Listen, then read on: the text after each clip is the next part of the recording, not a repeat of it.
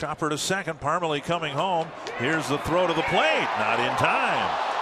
Sogard took a gamble. It was a chopper, not a well-hit ball, and Parmelee got a good enough break to score the run. Yeah, and that was the key right there to how good a jump does Parmelee get off of third base.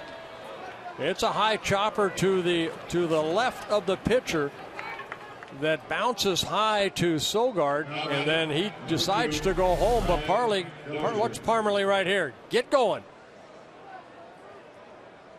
And the throw, maybe on the